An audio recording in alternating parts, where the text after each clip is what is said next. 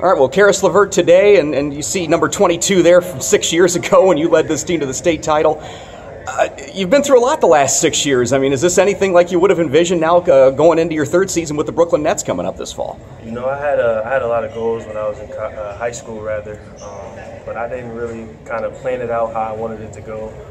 But I knew the end goal was to, obviously make it to the NBA one day, and that's where I am right now. So, everything that happened in between is kind of just God, and I love everything that happened in between, all the adversity, all the ups, all the downs, because I believe it made me who I am today. And you're back here at your alma mater, you're holding your, second basketball academy, I believe. The first one was in Ann Arbor last year. Tell us a little bit about the camp. It's a free camp for grades 2 through 8, I believe, and it's like just one day. It's from like 10 a.m. to 4 p.m.